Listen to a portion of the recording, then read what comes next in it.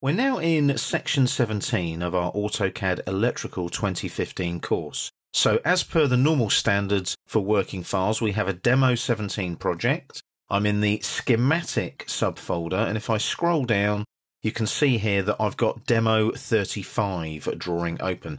It's an entirely new blank drawing in the schematic subfolder for you. The reason we've done that is we're looking at programmable logic controllers, or PLCs. And what we're going to be doing is bringing PLCs into this new blank drawing. There's two types of PLCs that you can use on AutoCAD electrical drawings. The first one, which we're going to look at now, which is the parametric method of bringing a PLC into the drawing. So you go up to the schematic tab on the ribbon, click on this flyout here in the Insert Components panel and click on Insert PLC Parametric. And as you can see there, it inserts a parametrically generated PLC input-output module. So I click there, and now I can select what I want to bring into the drawing. So I'm just going to minimize so that you can see all the numbers there. I'm going to go for a 1761 MicroLogix 10. Now it's looked all of these up in the catalog files that are provided with this particular project in AutoCAD Electrical. So let's have a look at a MicroLogix L10. It's got 10 input-output points. I'm just going to go for the top one. And then the graphics style I can select here. Depends on what style you want to use. I'm going to go for style number 2. That's normally my preferred one. I'm going to go for a vertical module. You can also specify a horizontal module.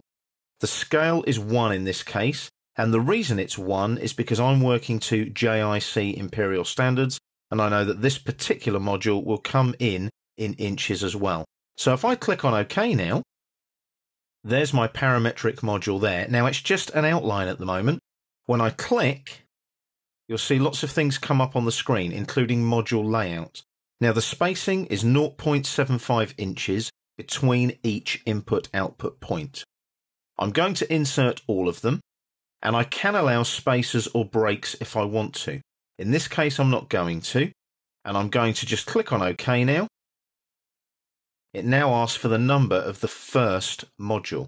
So I'm going to put a number in there, 1000. Click on OK. Now it'll ask me for the beginning address. There's some quick picks there. So I'm going to start with that one there. Click on OK. And you'll see it parametrically put all of this information in. So it now needs the output point there as well. Click on OK again.